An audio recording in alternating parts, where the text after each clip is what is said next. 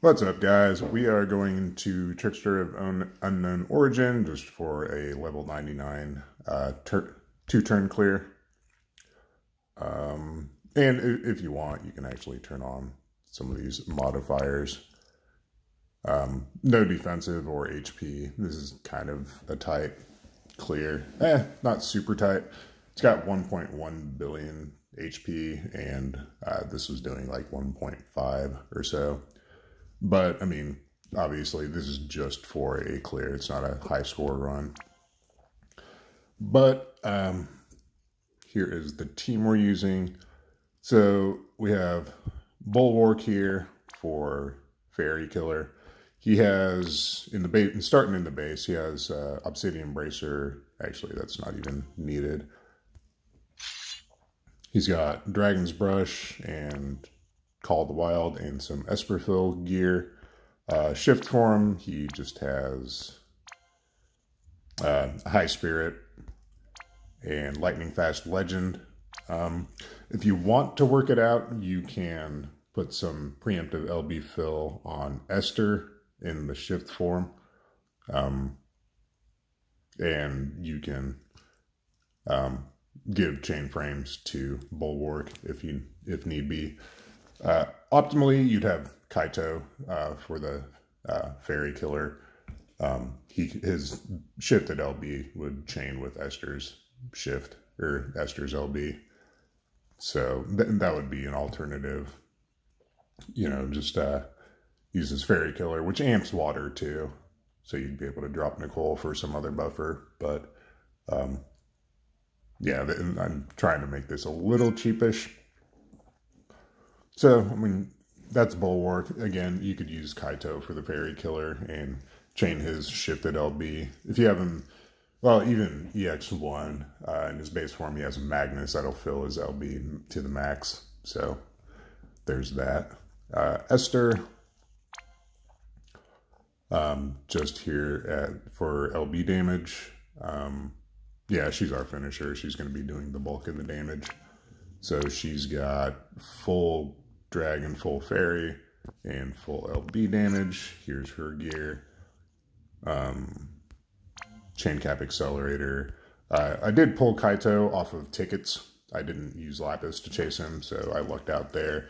I'll have him EX2 on Tuesday. I'll probably go ahead and spend some of my Lapis to buy his shard bundle and buy shards from the VIP Lapis shop. But anyway, here's Esther. So there you go. Starting her in the shift form actually with Saintly Castle on. Make sure she doesn't have her TMR or STMR equipped. We don't want her covering because she's just going to the base form and powering up right away. Cacteria, just provoke evade, High Spirit. So turn one, the boss's actions are some AoE physical, single target physical that can be evaded. The AoE can be miraged, obviously, or evaded if you want to gear for evasion, but mirage from Roberta is a little easier. But he does some random uncoverable magic attacks too, non-elemental, that we just have to eat. I forget what the wiki says. It's like highest attack, defense, magic, spirit, HP, MP units get targeted, I believe. So it seems random.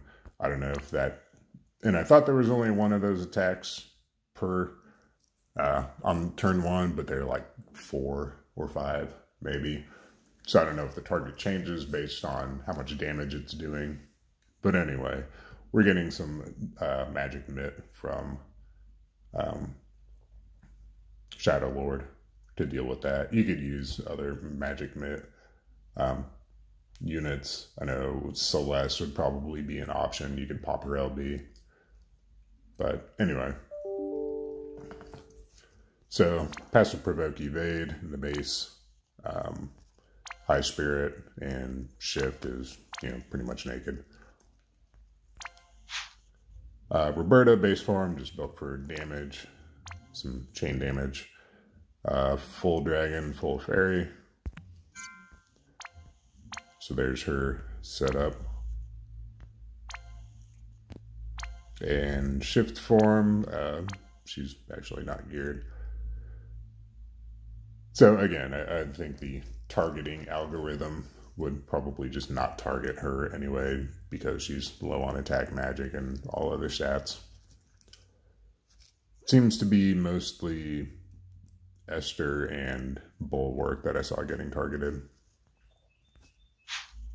Anyway, Lord of the Seas Nicole, some Esper fill in the base form. Shift form, just high spirit. I think there is some RNG. I think if you use an LB, it may buff its either attack and magic or defense and spirit, which can't be removed. So if it buffs its defense and spirit from using his LB, you may just have to retry.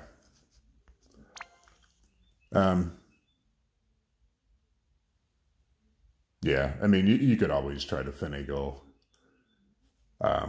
maybe putting up his field, using his LB on, shifted LB on turn 2, and just seeing if you can chain with Roberta and Esther and Bulwark. It's up to you. I forget how big the defense and spirit buff is. Anyway, Shadow Lord, base form, high-ish spirit. Shift form, just damage. He's not contributing that much. So anyway, we will get into it.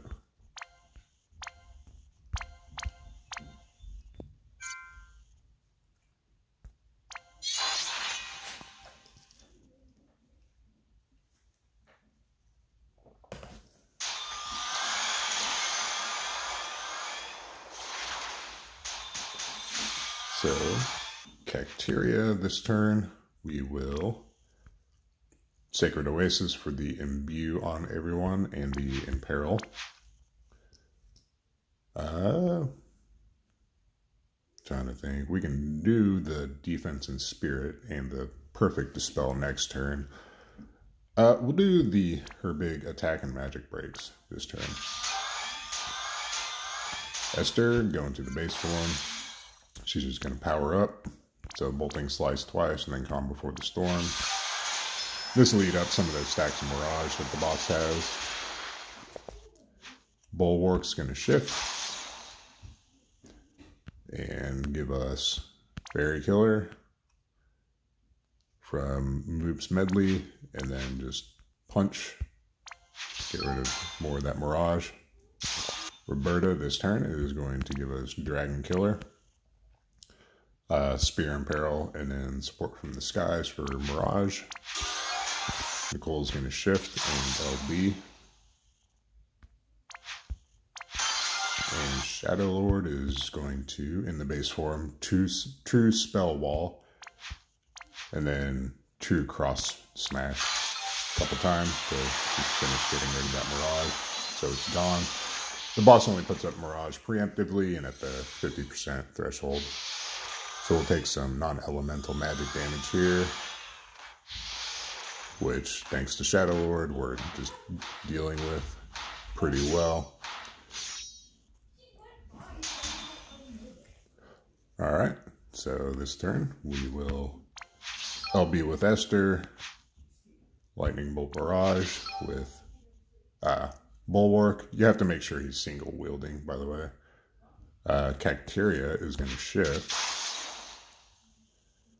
And she is going to Defense and Spirit break, her big ones, and then Million Needle Assault for the Perfect Dispel. Because it still has some mitigation, but that'll get rid of that mitigation. So mitigation's gone, but it still has its attack and magic buff, which is fine. We're about to kill it. Roberta is going to the base form. She is going to Mega Breath and then Mystic Breath twice. Nicole is going to triple Crashing Tides. And then Shadow Lord is going to shift. And again, I don't know how much damage he's contributing, but we'll put him in his damage form. We'll just true cross smash 3 times to chain with Nicole. So we will send Nicole and Shadow Lord, wait a sec, send Roberta and Ignitos, and then wait for the chain to build, and then send the front row.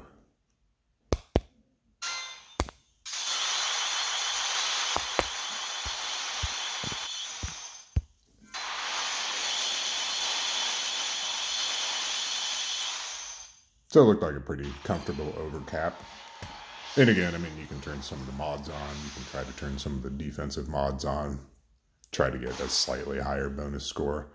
I mean, if you're only going in for a clear and then you're done with the event, you might as well. But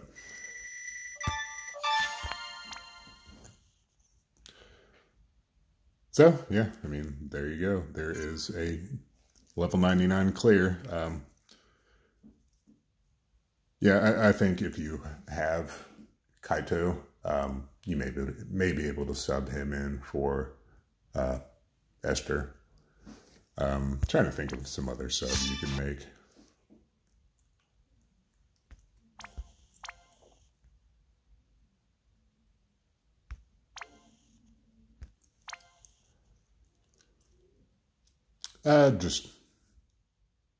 Yeah, I mean, Esther capped it on her own, so anyone else I could give you Dragon Killer would be handy. You could use a physical cover tank. You could maybe sub in Runda for Shadow Lord, although his magic mitt is not nearly as high. You'd have to leave that offensive mod off, but he'd be able to chain Bolting Strike. Might be able to sub in Yoshikiri for Nicole. He can do the water amp. Obviously, I mean, Kaito can do the water amp too. But there are some options. But yeah, I mean, there you go. This is one of those things. I'll try to work out my own clear. I don't want to check, you know, the guides that are already out there and just copy those. I want to do my own thing. I mean, it may end up substantially similar to some of what's already out there, but, you know, just for my own fun, you know, I want to try to handle it myself. But anyway, hope this helped. Thanks for watching. So again, I mean, turn 1, you need some AoE Mirage, Passive Provoke Evader, some Magic Mitt, and then turn 2, just some way to perfect dispel the boss. So, anyway, catch you later. Thanks for watching.